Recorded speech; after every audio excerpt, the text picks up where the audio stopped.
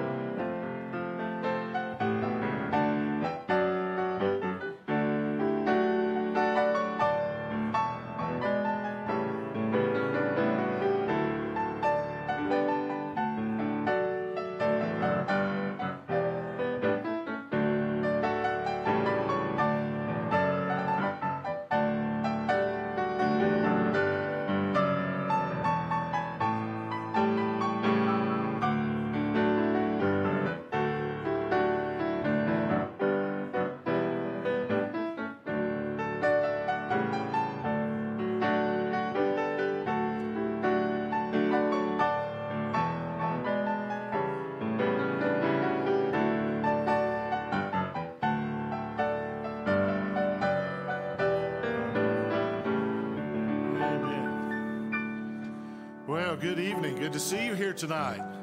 Hope you've had a good day. This is the place to be. We're so glad you're here tonight. Let's all stand, if you will, and we'll begin with the song, "'Tis So Sweet to Trust in Jesus." Page 581 in your hymn book. "'Tis so sweet to trust in Jesus, just to take him at his word, just to press upon his promise, just thus saith the Lord. Jesus, Jesus, how I trust him, how I proved him o'er and o'er. Jesus, Jesus, precious Jesus, oh, for grace to trust him more. Oh, how sweet to trust in Jesus, just to trust his cleansing blood, just in simple faith to plunge me beneath the healing, cleansing flood. Jesus, Jesus, how I trust him, how I prove him o'er and o'er. Jesus, Jesus, precious Jesus, oh, for grace to trust him more. On that last verse, I'm so glad I learned to trust thee, precious Jesus, Savior, friend, and I know that thou art with me, will be with me till the end. Jesus, Jesus, how I trust him, how I proved him o'er and o'er. Jesus, Jesus, precious Jesus, oh, for grace to trust him more. Amen. You may be seated. Amen. Boy, it's good to see you tonight. And maybe during the message, we'll have some showers of blessings outside and water the grass and grow the trees and all that good stuff. And that'd be a wonderful thing. I want you to be in special prayer for the Fink's granddaughter. And Bill and Evelyn Fink's granddaughter named Hope. She had a PET scan searching for cancer, and the results are not good at this time. Tumors are growing again. They're changing her chemo, and that's so we're praying that will work. So Evelyn, we're praying with you all about that. Brother Bill's back there with the live stream, and thank you so much for serving. And so please pray for Hope. Add her to your prayer list, if you will. And then please pray for our Supreme Court. Pray for our senators, our congressmen. A lot of decisions are happening these days that will affect the future. And so please pray that God's will be done, and pray that God's protection will be upon each and every one.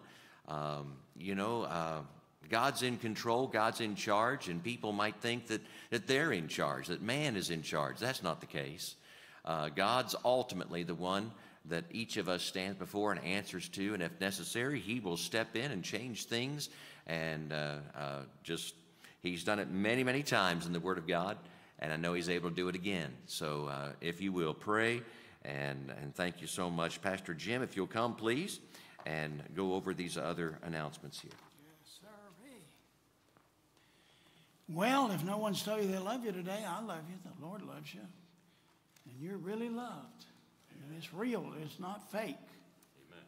God's love is so real. And we ought to be sharing his love to people. But we're going to pray for some folks this evening here. President, government officials. Pray for the peace of Israel. Missionaries. Jane Blevins, Florida Hospital. You know, we've had the hardest time getting with Miss Blevins. I made 3 trips over there and I hadn't seen her yet. And the preacher was over there and he didn't get to see her either. So I guess tomorrow I will go see her and maybe she'll be sitting down. She had surgery on her hip was broken. Anyway, Dorothy Moore also, hip surgery Monday. You know, she hadn't been able to come for a long time. I visited her at home, lives way out there near 92. CEF 5-day clubs next week. Bowder's acquaintance, Carol, needs kidney transplant. Cliff Bowder, he's going to have esophagus surgery on Tuesday. And I want you to remember this young man, 22 years old. You heard about the wreck out here on the highway yesterday morning. Had 472 on back was just closed down from about 1 o'clock or 2 o'clock in the morning. Well, I didn't know him, but come to find out, he is a cheerleader and going to graduate and be a Navy pilot. But he was riding a motorcycle and running the back of that boat trailer and killed him. He cheers for FSU in Orlando, and my granddaughter and a friend had lunch with him the day before he died. So 22 years old, gone. You know them motorcycles are dangerous. That's what I heard all my life. Your Uncle Bill Floyd, he almost got killed on one of them big Harleys. So I always rode a sport bike. I didn't ride no Harley. So anyway, Kenoshita to Tokyo, Kelman's to England on the backside, or on my backside. I got it turned over. Psalm 5:2, hearken unto me, under the voice of my cry, my King, my God, for thee will I pray. Continue in prayer.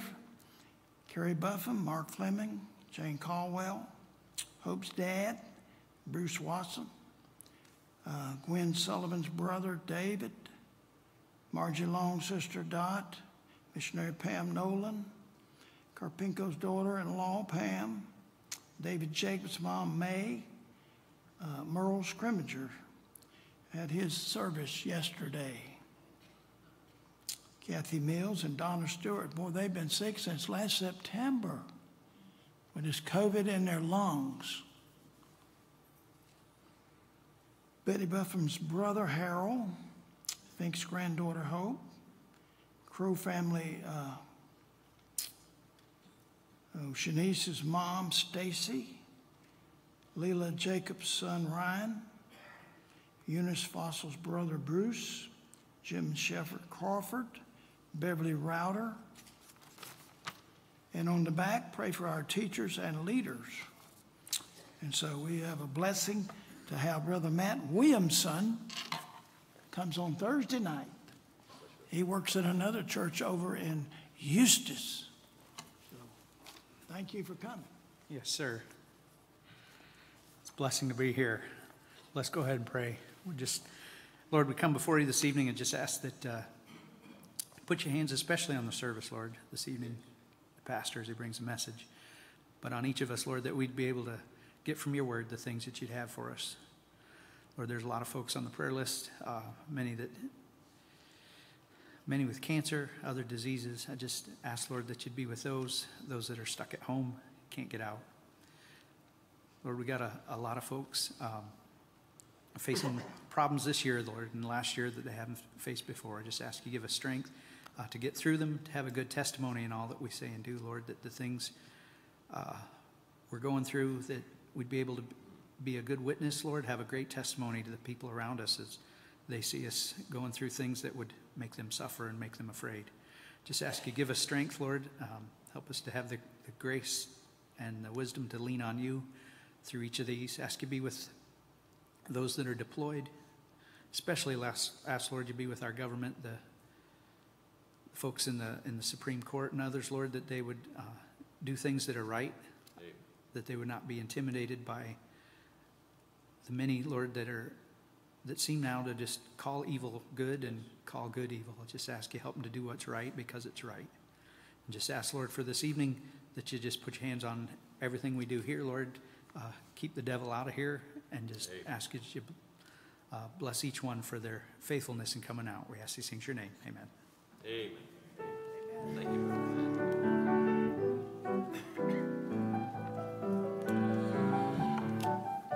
Before we sing this song, I do want to ask you to pray for the young people, the children in the back. They're still meeting throughout the summer, and they're preparing for a new Patch play in August. It's Patch Goes to the Jungle, and it's one of the very earliest Patch CDs and plays that they did. You'll get to meet Banana Man later this summer, okay? So if you pray for them, they're rehearsing, they're learning the songs, they're learning their parts, and it's a lot of work for them, that God will bless that. Let's all stand again, if you will. 541, The Joy of the Lord.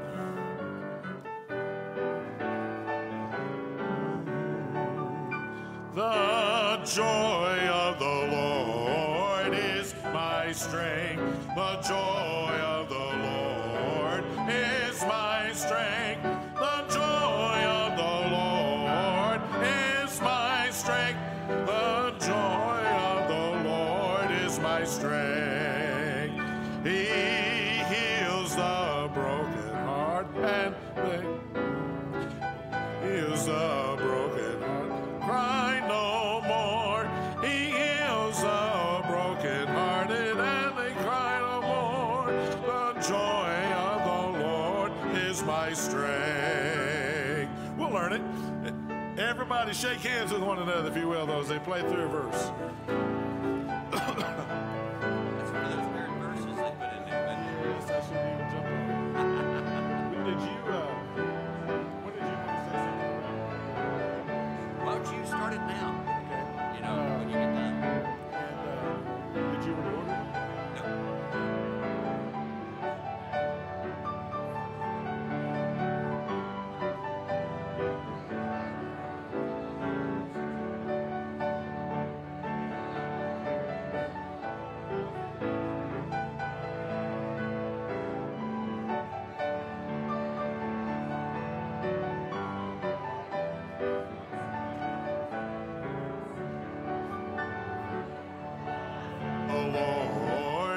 My strength, the joy of the Lord is my strength. The joy of the Lord is my strength. The joy of the Lord is my strength. Amen. You may be seated. I'm going to ask you some quiz questions here. You may be seated. Listen to these lists of songs and tell me if you've heard of them before, okay, in your mind. The old account was settled long ago. How many of you heard that before? Yes, sir. He's a wonderful Savior to me. Yes, sir. Christ liveth in me. Yes, sir. The next time he comes. Yes. Bringing in the sheaves. Yes. Set my soul afire, Lord. Amen. For me to live is Christ. Amen. Throw out the lifeline. Is your all on the altar? All, amen. A great salvation song, Christ receiveth sinful men. Amen. We have an anchor. Yeah. I just keep trusting my Lord. I have a home beyond the river. I've got a mansion over the hilltop. Yeah. My sins are gone. Just over in the glory land. Look and live. Oh, it is wonderful to be a Christian. How many of you heard that before? Singing I go along life's road. My sins are blotted out, stepping in the light, springs of living water. When I see the blood, rejoice in the Lord. Every one of those songs I just listed to you are not in our hymn book. None of them. I have found over 50 or 60 songs in a new hymn book, and there's even probably more, that we're going to be purchasing. Amen. It's called Bible Truth Hymns, Byron Fox compiled it together, and many of you remember Byron Fox leading the singing for us during the tent revival. It is a good Baptist hymnal.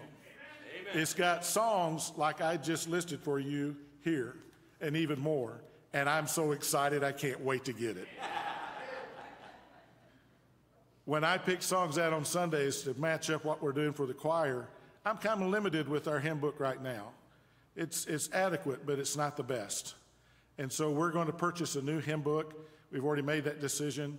Going to put them in the pews here, or the seats here, and get them for the choir. And we're trying to do that by the first week or two in July.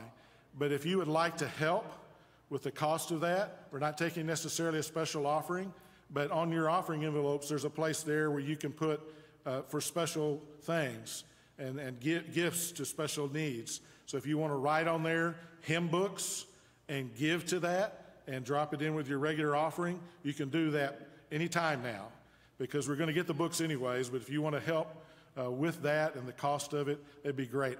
It'll be a wonderful time. We're getting a new song leader and choir director, and Brother Lyle, and that's exciting that's coming. And it'll be nice to have a new hymn book with a lot more songs that we're used to hearing and singing, and I'm excited about that.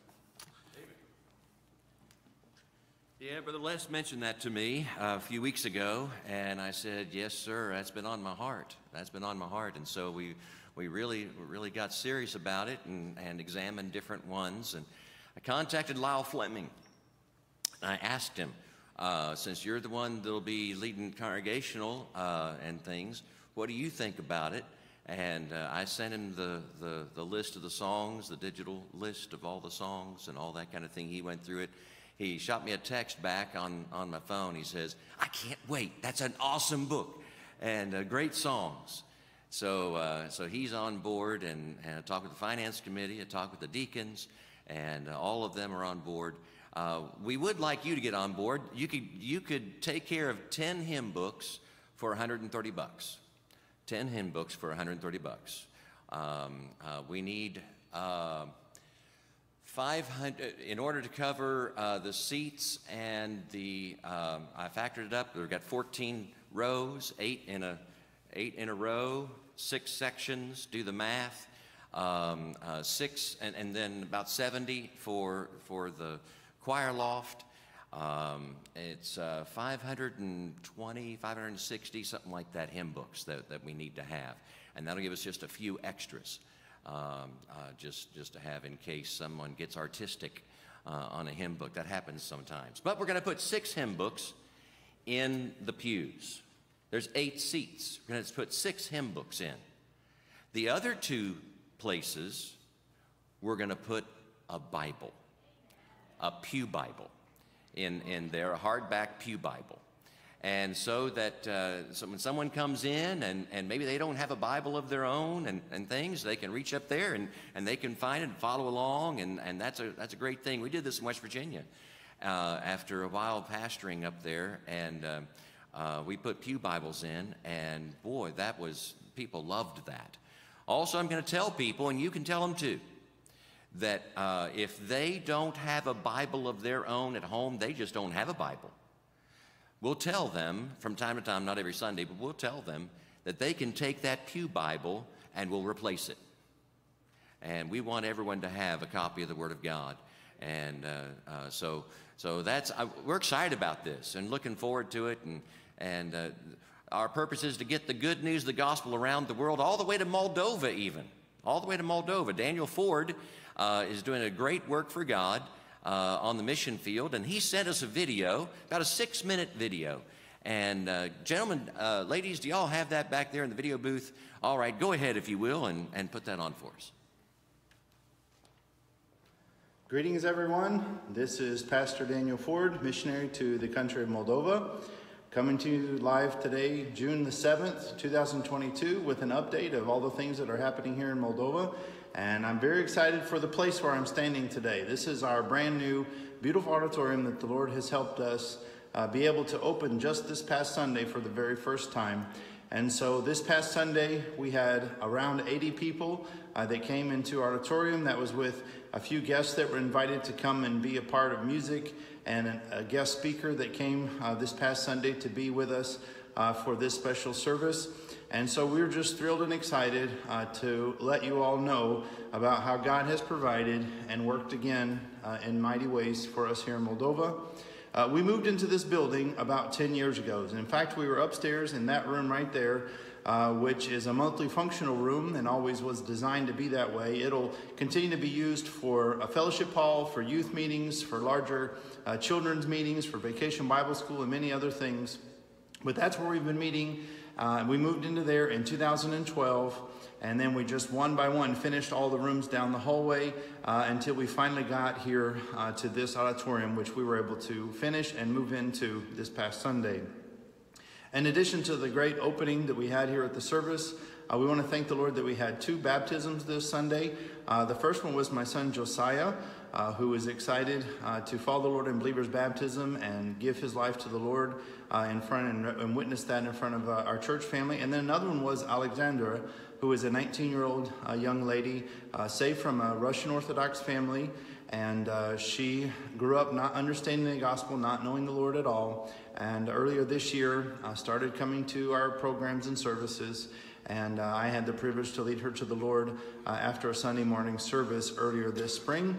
And she was thrilled and excited to come and be baptized this past Sunday, and even had some of her relatives who came here to see that.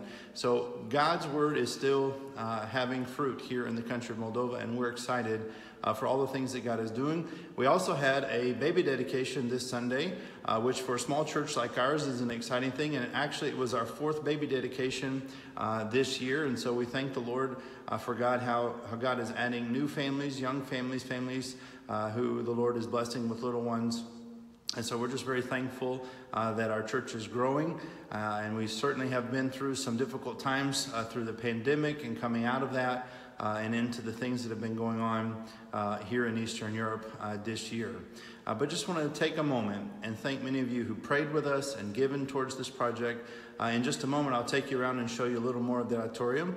But I also want to ask you to please keep praying for the ministries that we are doing here, including youth and children, adult discipleship, men's meetings, ladies' meetings, and then this summer, we have some things planned. In August, we're planning a day camp, like a Vacation Bible School, and we'd ask you to be praying about that. We just had a youth outing yesterday, and working towards building a youth here among the students and teenagers here in the city of Hinchești. And so some of those ministries had been cut back during pandemic time, so pray with us as we seek to ramp those up now this summer, and then especially towards the fall, looking for new ways to reach students, whether it be through basketball ministry again or some other youth work. Be praying with us about that as we look for open doors to be able to continue to make disciples and to share the gospel both with students and with adults alike. And then the other thing I'd ask you to pray for is outreach to Ukrainians. That ministry has kind of had a lot of intensive work in the early part of the year, February, March, April, and May, and has started to slow down some as far as directly helping refugees. Early on, we had many coming through, transitioning through, staying in Christian camps and homes and different things, and we were helping them here. And we're still doing some of that with clothes donations and food and other essential items. But we've also transitioned to a time now where we begin sending, when we've had funds given to us available, to send aid in van loads of food and essential items all the way into the Ukraine. And so that seems to be the direction of where helping the Ukrainian refugees is headed right now. If any of you would like to be a part of that, just get in touch with us and we'll make sure you can have a part in that ministry. And there's just so many people here that need to hear the gospel, whether they be Moldovans, Ukrainians, Russians. This war is affecting a lot of people here. Fortunately, we don't feel like we're in any danger where we are right here in Moldova at this present time, but we would ask you to please pray that God would bring an end to this war and the suffering that's going on. There are people who have shared with us some of the stories that they have gone through and some of the difficulties. So we would ask that you just be praying for all the ministries that are happening here in Hinchești, Moldova, here at Maranatha Baptist Church. And so we sure appreciate all of you who pray for us. Please keep praying.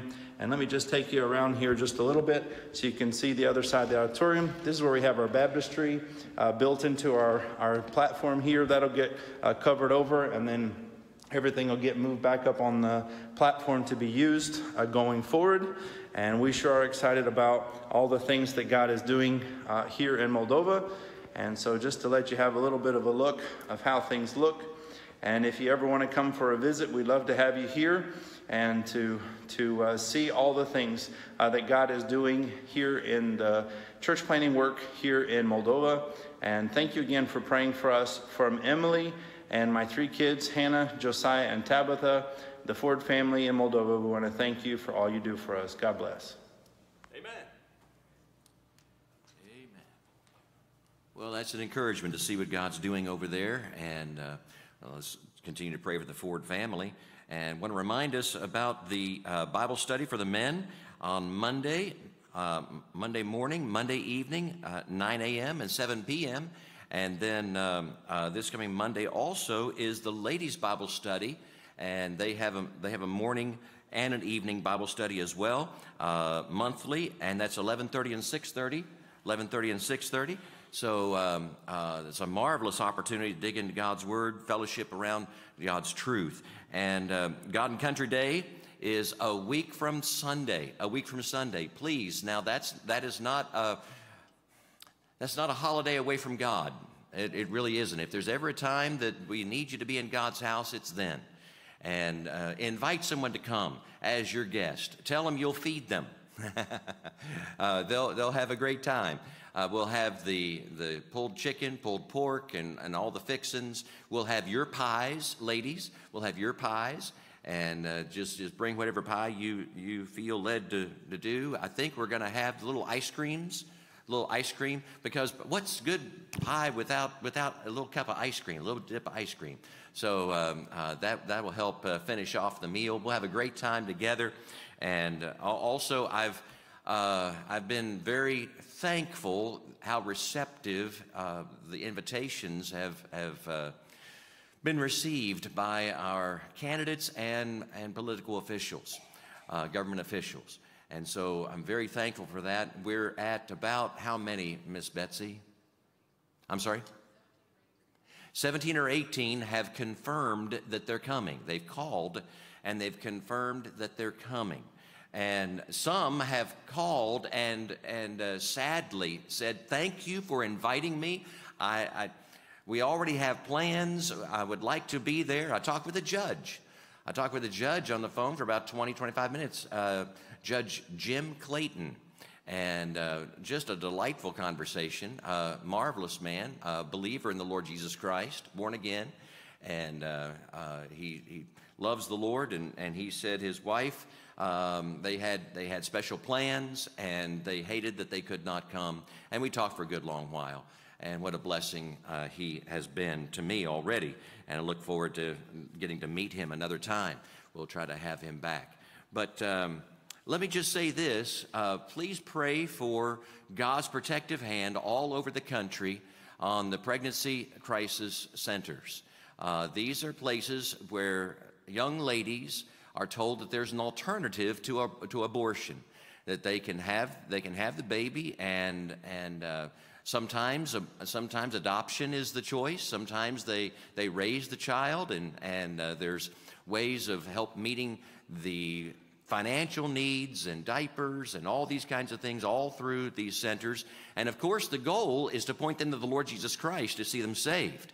But they meet that immediate need and then try to counsel with them about the Lord and salvation. And so this is a marvelous open door. Please pray that God will protect these places.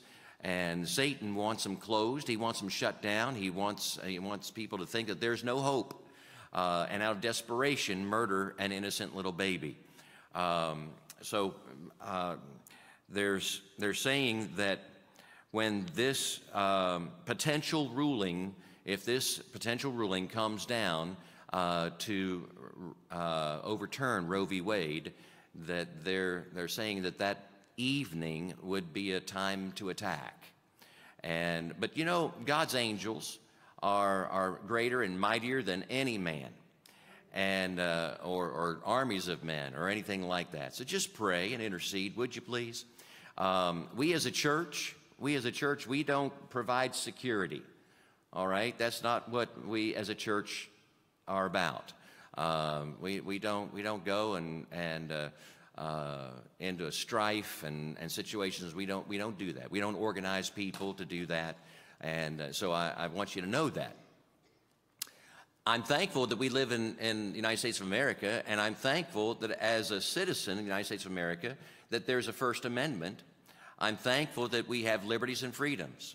I'm thankful that I can do as a citizen, as within the law, as I see fit, and for the testimony of the Lord Jesus Christ, not to bring any shame upon His name. But I'm going to be praying, and I want you to pray. And if you as a citizen want to do something more just to show your presence or whatever, that's between you, God, and the government.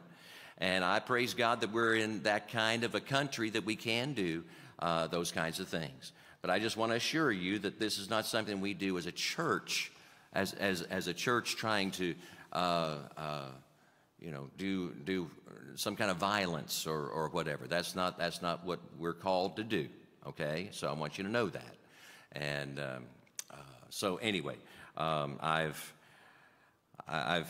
thankful that there are sources that I can go to, and I've spoken with some lawyers, I've spoken with a judge, I've received things back from 3 different Christian law associations, and all of them say, hey, yes, we're not fighting, but we are in a spiritual struggle, and showing our support and giving our prayers and our presence, if God would lead you to do that. There's not a thing wrong with that.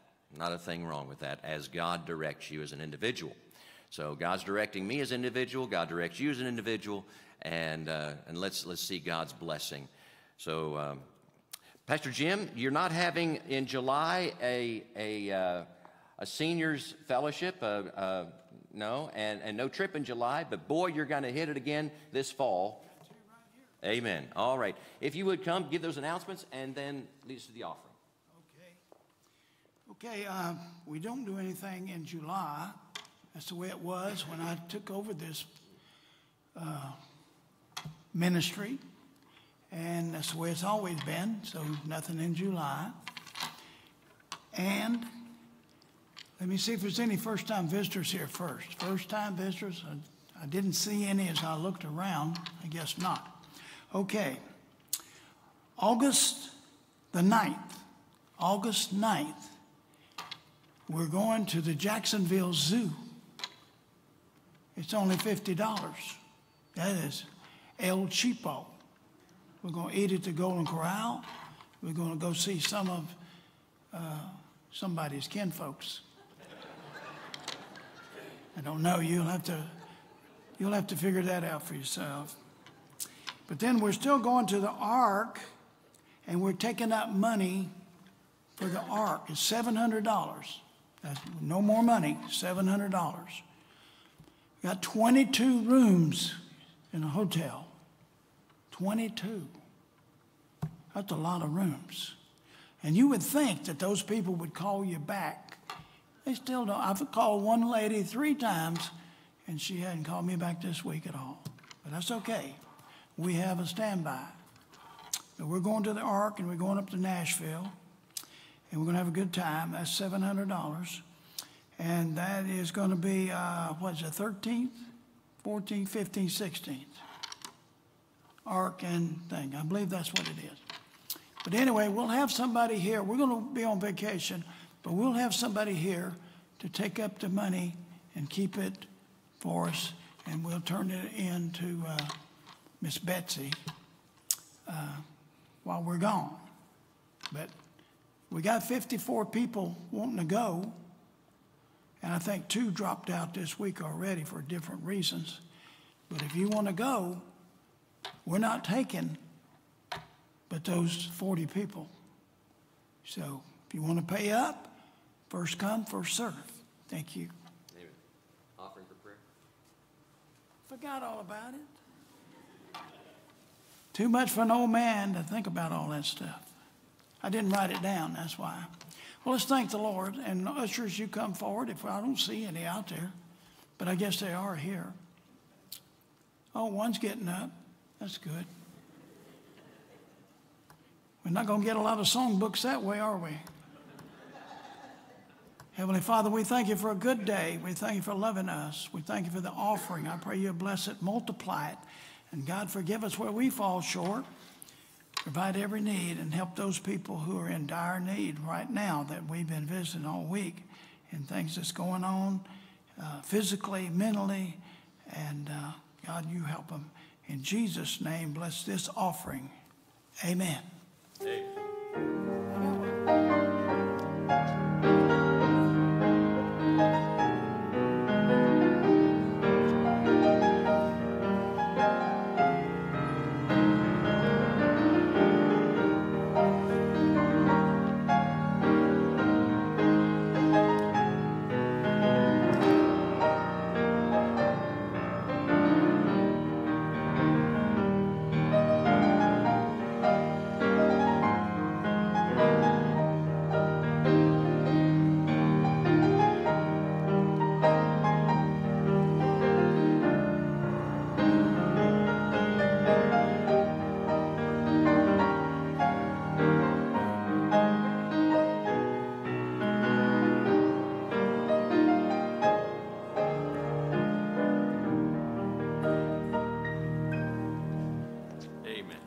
He was wounded for our transgressions, bruised for our iniquities. Get your Bibles ready. In just a moment, we'll look in the book of Nahum. Nahum. You might need some extra time to find it. Okay? And the book of Nahum, little 3-chapter book, and with a powerful message. Before we do that, Hope's going to come and sing. And I want you to listen to the message of the song. God's been good. God's been good.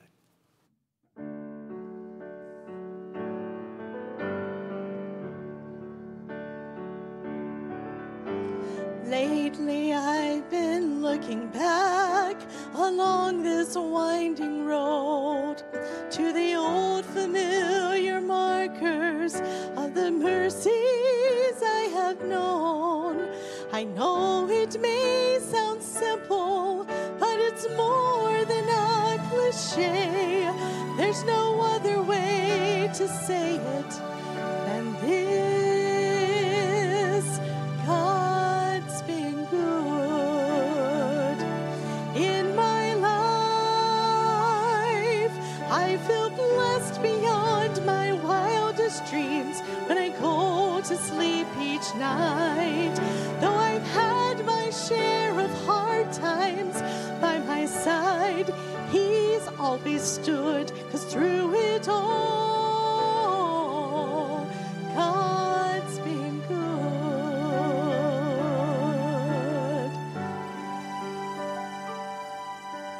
Times replay and I can see I've cried some bitter tears, and I felt His arms around me as I faced my darkest fears.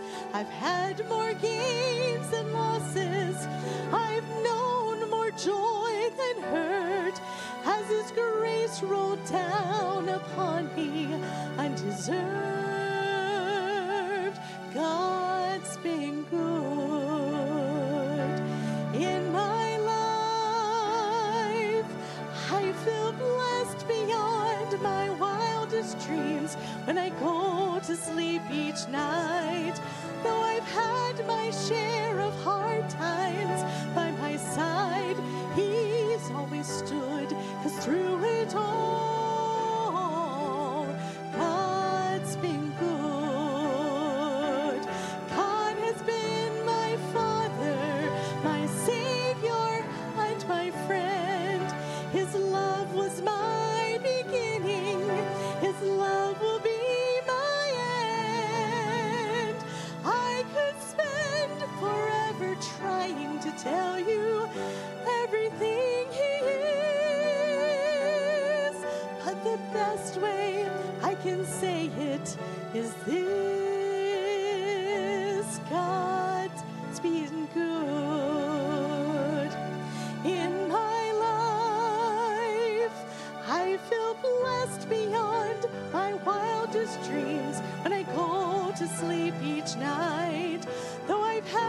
my share of hard times. By my side, he's always stood, 'cause through it all,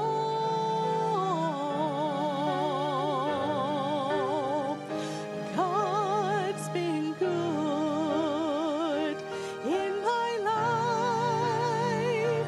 I feel blessed beyond my wildest dreams when I go to sleep each night.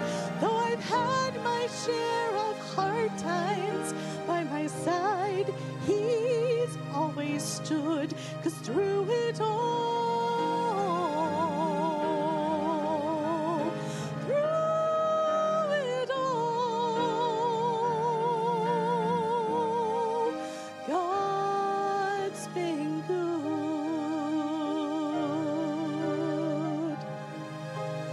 God's been good.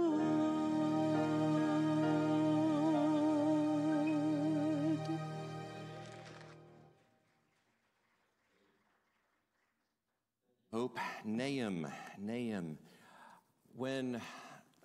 When we lived in West Virginia, I had the privilege of our backyard adjoining to my grandparents' backyard. I lived in the backyard of my grandparents. And my grandfather had pastored over 60 years. He had pastored different churches. He was a circuit riding preacher for many years. And back in the day when there weren't a lot of pastors available, he pastored several churches at once. And it was just a marvelous source of experience. I could sit down with my grandfather and I would say, "Papaw, what would you do about this and such?" You see, it was the first time I'd pastored when I went to West Virginia. Pastored there for 10 years. I'd been in the ministry for many years before that, but never pastoring. And I had the privilege. God worked it out. I mean, God spoiled me rotten. You see, I knew that my grandfather loved me and knew me. I know that my grandfather loved God and knew God's people there at that church. And he had pastored that church years ago. And so I could go and seek good godly counsel. And he was a man of few words, but you better hang on every word because they were powerful and they were wonderful. And I remember one time I went to him about something else, and I just presented to him. He was always, kind and patient, and he would listen and all these kinds of things. And some people thought that his goodness was just, all that there was about him. But I went to him about something, and I just shared my heart about it. He looked at me and he said, "I'll take care of that." I said, "Oh, okay." And buddy, he took care of it. I mean, it was something, it wasn't just right. It wasn't good. It wasn't justice and things. And it was within his realm to speak to that, and he did. And buddy, he took care of it. Let me tell you something. My grandfather was a man of love, but my grandfather also knew what it meant to take a stand for righteousness. And what we just heard a few moments ago, God's been good. This is half of the theme of the book of Nahum. If you're jotting down a title, jot this down for this message here in the time we have remaining: The Goodness and Justice of God. The goodness and justice of God. We're going to read 3 verses. If you'll look, please, in Nahum chapter 1, verse 7, if you'll join me in standing in reverence to the Word of God. And if you're able to, look at verse 7, and we'll read verse 7, 8, and 9. The Lord is good. Boy, I tell you, if we could just preach right there, those 4 words, the Lord is good. We could give testimony to that, couldn't we? The Lord is good, a stronghold in the day of trouble. Boy, we could give testimony about that, couldn't we? And he knoweth them that trust in him. Verse 8, but with an overrunning flood, he will make an utter end of the place thereof, and darkness shall pursue his enemies. What do ye imagine against the Lord? He will make an utter end. Affliction shall not rise up for the second time. Thank you. You may be seated. Heavenly Father, thank you so much for your precious word. And Lord, I thank you that you are good. I thank you that you are just and righteous. And Lord, I pray now that you would help us to have a balanced look at you here today and in the book of Nahum. And Lord, I pray this, that you will guide us and speak to our hearts in Jesus' precious name. Amen. You remember we studied the book of Jonah and how Jonah was not necessarily that much of a prophecy, a book of prophecy looking to way into the future as much as it was something about what God had planned for Nineveh and how that God's grace was seen in the lives of the folks in Nineveh from the king on down. And the Ninevites, this is the capital city of Assyria, the greatest kingdom of that day, probably of all time up to that point. And it was a very large city.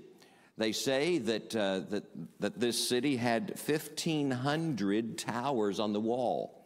1,500 towers on the wall. It's just an amazing, huge city. We described it as a portion of the city of Orlando, a huge place. And we would think sometimes that God is active in God's people, in God's nation, the Jews, and that he just lets the Gentile nations go and do as he's not really over them. God is over the entire world, the nations of the world. He's sovereign. He's the ruler of heaven and earth. Now, what happened was, yes, the Ninevites, they repented in sackcloth and ashes. They fasted. They prayed. They asked God that he would not destroy them and all that kind of thing. Guess what? 120 years passed. 120 years, and God's judgment was withheld. But in that 120 years, basically 3 generations, in that 120 years, you have them sliding away and turning away from God. And the Assyrian character, their behavior, their nature came back. These were a brutal people, a mean people. Whenever they would be moving as an army and conquering and all of that, if there was a town, if there was a city in their path and they heard that the Assyrians were coming, it was not uncommon, history bears this out, it was not uncommon for a whole city, for a whole village, for a whole town to commit suicide instead of falling into the hands of the Assyrians. The kind of brutal torture and brutal death that they brought. By the way, they invented crucifixion. The Assyrians did. They would bury someone up to the chin in the desert, and then they would do something terribly unspeakable in their mouth, and they would leave them to die, and they would go insane before they would die, or to the elements, or to the animals. It was just a terrible thing, and we could go on and on about how brutal and how bloody these people were. And God said, enough's enough. But God used the Assyrians to chastise his own people, the northern kingdom, the 10 tribes of Israel. He used the Assyrians to whoop them. And you know, God sometimes uses this world to get his people's attention. And God was good in that, to draw them back to himself. And it was a measured amount of time, the goodness and the justice of God. But here in the book of Nahum, God tells Nahum, you prophesy that enough is enough, that they have crossed that line, so to speak. The people in Genesis chapter 6, we find that there came a day when God said, enough's enough, and he destroyed the world with water.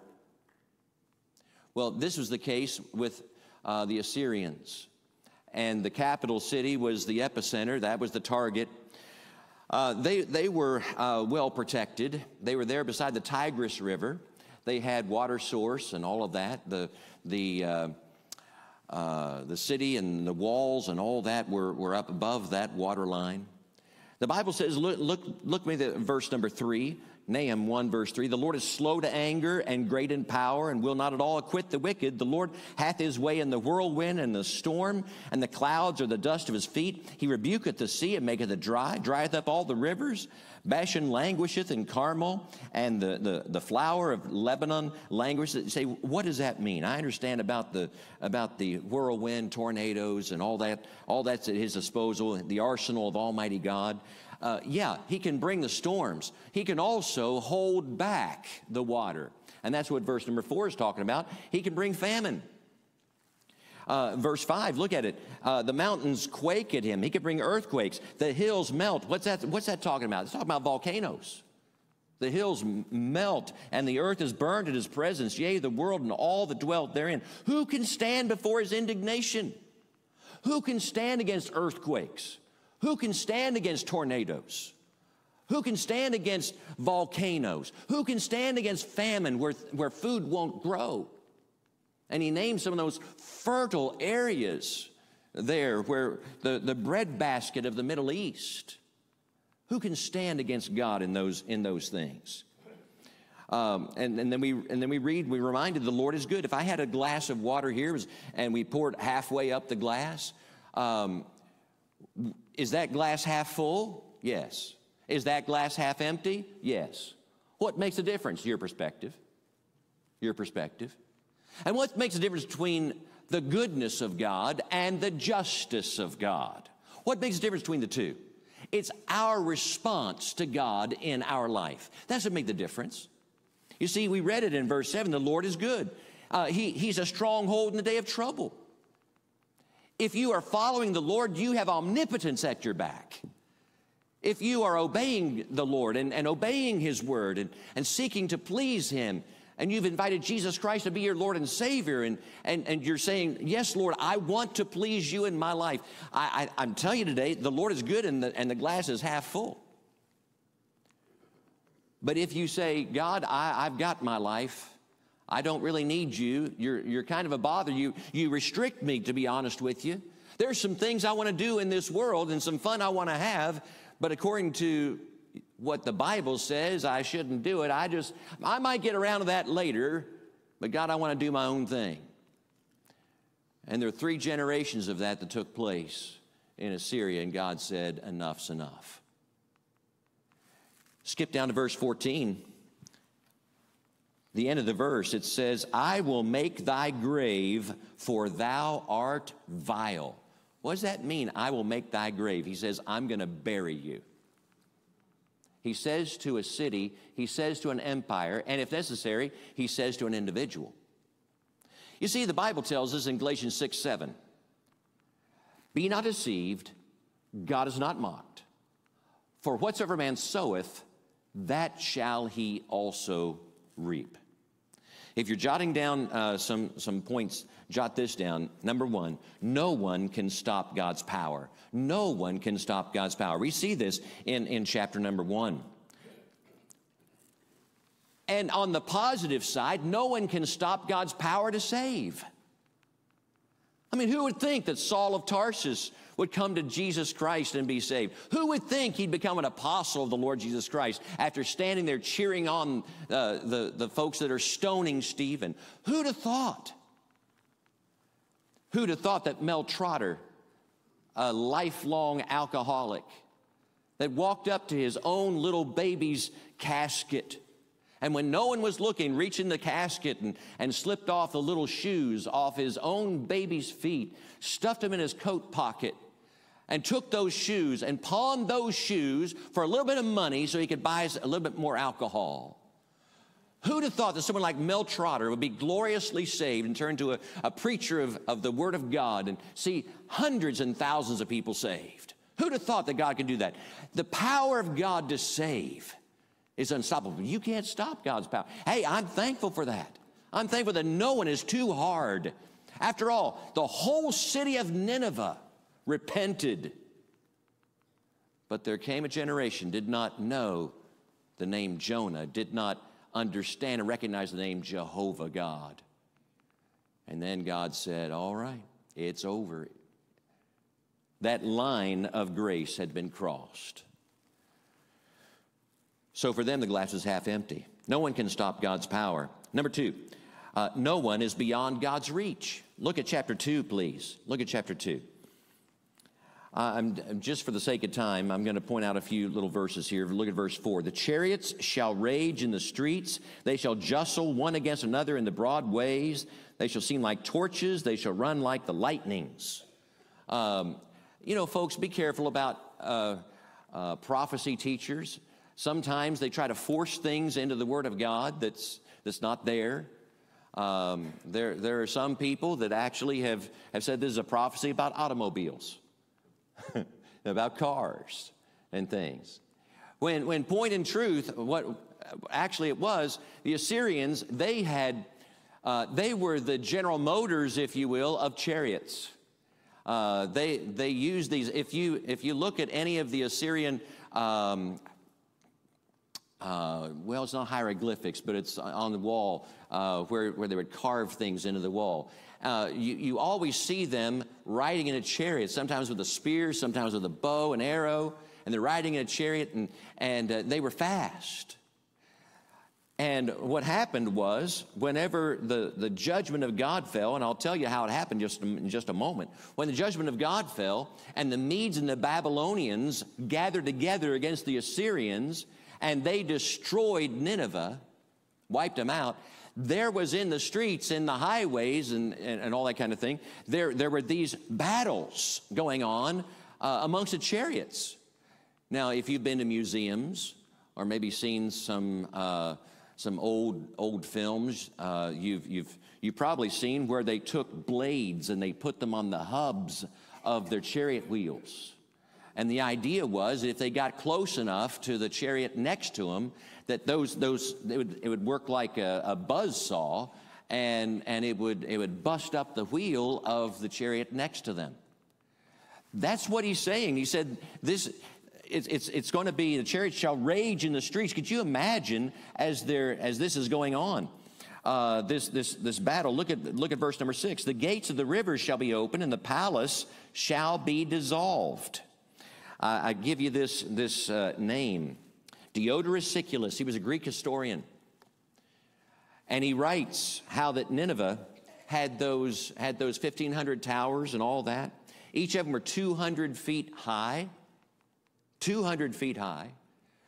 The city was impregnable, except for this. Whenever the Babylonians and the Medes came and they were going to surround the city and besiege the city and try to somehow to breach these mighty, huge walls that they had built. And this would usually take months, sometimes years. Well, they didn't count on the fact that God was in charge. He sent great storms of rain, and that Tigris River grew and got in flood stage. It wore away the foundation of that wall, and a whole section of that wall crumbled, and here they went right into the city. They thought that they were unreachable. They thought that they were untouchable.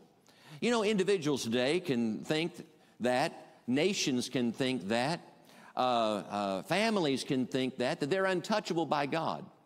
Listen, please, God can get our attention in a heartbeat, literally. God can get our attention in many ways that we would never see. And here, this is a prophecy of that. In the next verse, verse 7, and Huzab, that word actually means, it's transliterated, and it actually means it is decreed. It is decreed. That shall be led away captive and shall be brought up, and her maids shall lead her as with the voice of doves tabering upon their breasts. It's like doves whenever, if you're dove hunting or something like this. I've read about this. I've never gone dove hunting.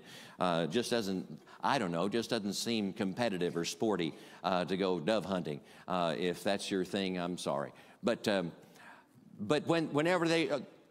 whenever they sense that there's danger and they all take off and they're flapping their wings, it's the noise of that. It's like they're beating their chest as they're flying away. Here's what happened. They were flying away to get out of this this danger. Verse 8 says, but Nineveh is of old like a pool of water. I mean, he's looking ahead with the eyes of God. God's giving him a vision, and he's seeing Nineveh surrounded and inundated with water. It says, yet they shall, middle of verse 8, yet they shall flee away. Stand, stand, shall they cry, but none shall look back. Here, these great, vicious, brutal, mean people, they'll be running for their lives. Verse 10, she is empty and void and waste, and the heart melteth, and the knees smite together, and much pain is in all loins, and the faces of them all gather blackness. No one can stop God's power. No one is beyond God's reach. No one. We find in chapter 3, verse 1, the third point, God's word is final. Woe to the bloody city. It is all full of lies and robbery. The prey departeth not. The noise of a whip and the noise of the rattling of the wheels and of the prancing horses and of the jumping chariots. He's seeing this in his mind's eye. The Holy Spirit has revealed this. You say, did God actually show people in advance what's going to happen? That's what he did with prophets. It's like they got a preview. They got a glimpse of the future. And he said it was to hear the whip of the driver of the chariot and the horses and the wheels and all that's going on. These were the tanks of that day. Very hard to stop. Verse 3, the horsemen lifted up both the bright sword and the glittering spear, and there's a multitude of slain and a great number of carcasses. Could you imagine none end of their corpse, the corpses? They stumble upon their corpses. And so they're going along and with the chariot and the horse and all that, and they're just running over dead people. In fact, here's what took place. They so annihilated the city of Nineveh and the Assyrian Empire that it disappeared. It was not found until 1850. 1850, they unearthed some of the walls that were left of Nineveh. That's not too long ago. 170 years ago was the first time that Nineveh was ever heard of ever again, never rebuilt. God's word was final. Now, listen to me. The good thing, the half full and half empty glass, remember this, God's word is final. Jesus said in John chapter 10, and I give unto them eternal life, and they shall never perish. Neither shall any man pluck them out of my hand. My Father, which gave them me, is greater than all, and no man is able to pluck them out of my Father's hand. Let me tell you something. The glass half full says God's word is final. For whosoever shall call upon the name of the Lord shall be saved. God's word is final. Which side of God are you on? Nineveh was on the side against God. Notice, as I close, notice verse 13 of chapter 2, the last verse of chapter 2. Say the first 5 words with me. Behold, I am against thee. Skip down to verse 5. Behold, chapter 3. Behold, I am against thee. That's the only time, except for one other time, that God said that in the Word of God. That he was against them. Now, most of the time we would like to think that God's for us, okay? But there came a time in the life of Nineveh that God says, I'm against thee. The only other time we find is Ezekiel 38 and 39 about Gog and Magog, that he says, I'm against thee. And Gog and Magog is modern Russia. Modern Russia did not exist when Ezekiel gave his prophecy. It didn't even exist. But God showed Ezekiel what he was going to do to a people. By the way, they had the gospel in Russia before we had the gospel. And they have turned their face as a nation away from God and to atheism. And God said, I'm going to destroy you. And that's still future. That's still future. God's word is final. Verse 19 is the last verse we'll read of chapter 3, the last verse of Nahum. There is no healing of thy bruise. Thy wound is grievous. All that hear the bruit of thee shall clap the hands over thee. For upon whom hath not thy wickedness passed continually? The specifics are unmistakable. God said the palace would be dissolved. The palace of Nineveh, that flood came in, flooded the whole area, flooded the foundation of the palace. It fell apart. It was amazing how literal and how accurate Nahum, this little known book, Nahum. Let me tell you something. Every promise God will keep. Which side of God are you on? I'll tell you, I want to be on his good side, the goodness of God, not on the side of God's justice. Because you see, if he ceases to be just, he ceases to be good. And God has promised that he will judge sin. God has promised he will bring every evil act into judgment one day. So when you look at this evil world and you say, how in the world could all this happen and people get away with it? They're not getting away with it. Nineveh didn't get away with it. No one will get away with it. No one is beyond his reach. Nothing is too hard. He's unstoppable. Nothing is too hard for God. And God's word is final. Heavenly Father, Lord, I pray that we would be thankful that we're on the side of the glass that's half full. Lord, not because we're special. Lord, not because we deserve it, because we don't. But Lord, someone came and told us the good news that Jesus died for sinners. And Lord, there was a day in our life that we asked Jesus to forgive us and to cleanse us and to come in our heart and life and save us. And Lord, just like Nineveh, 3 generations before, they received your grace. But Lord, there came a day that your justice fell upon Nineveh. I pray for our nation. I pray for our leaders. And I ask you, dear God, that you would shower your grace upon us, give space for repentance. And Lord, I pray that you would help there to be some Jonahs of our day, to be preachers of righteousness, thundering your power and sharing your love. With our heads bowed and our eyes closed, today it's not too late to receive Christ as your Savior. Tomorrow it might be for you. Tomorrow you might be in a car accident. Tomorrow you might be in a hospital.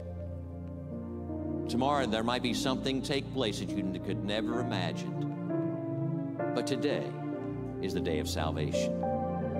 Would you invite Jesus Christ to be your Lord and Savior today?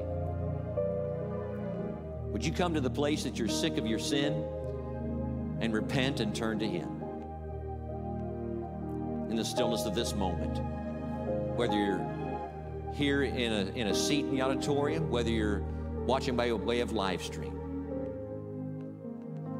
would you humble your heart and bow your head and ask Jesus to save you today?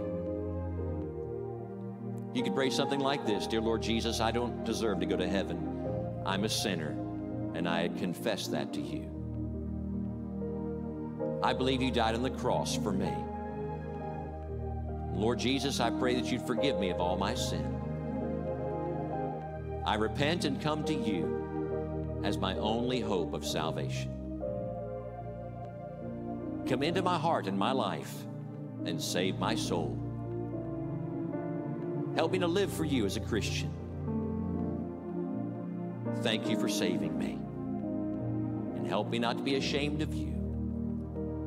In your wonderful name I pray. With our heads bowed and our eyes closed, would you make that decision real? Don't you leave this place without telling someone that you've received Christ as your Savior. Say, do I have to do that to go to heaven? No, you have to do that because you're going to heaven. You should want to do that. Boy, I've doubted this, but tonight I settled it by God's promise. There's nothing too hard for Him. He'll take me to heaven when I die. Tell somebody. Share God's goodness. If you're by way of live stream, you let someone know. You call us. You tell somebody, a loved one. Lord Jesus, I pray now that you'll help us to serve you, walk with you humbly. And Lord, I pray for our nation. I pray, God, that we would humble ourselves before Thee. Lord, may it not take a catastrophe. May it not take the loss of innocent life. May it not take something horrible to get our attention. May we willingly bow the knee and humble ourselves and ask for your direction individually in our life. Churches, leaders, our government, and this whole nation. May it again become a beacon of your truth and the saving gospel of Jesus Christ, in whose name I pray. Amen. Let's stand together, please. Thank you for being here this evening, and I trust that you'll be back here. Bring someone with you on Sunday, and I'm thankful for the van ministry, and if you're involved in that, thank you so much for picking up boys and girls and bringing them to the sound of the gospel. Any other announcements I need to make that I forgot? Any other announcements I need to make? All right, God bless you, folks. Have a great night. Amen.